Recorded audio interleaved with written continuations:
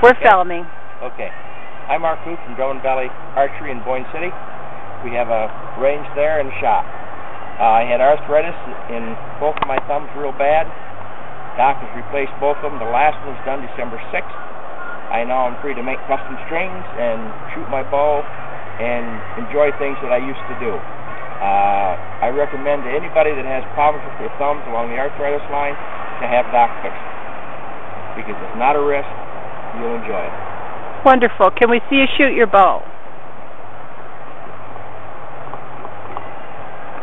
How many pounds of pressure do you put on those thumbs when you shoot?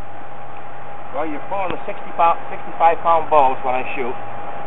So you got 65 pounds going against this, pushing this way on the hand, and the release pulling this way with the release over the top of the other one.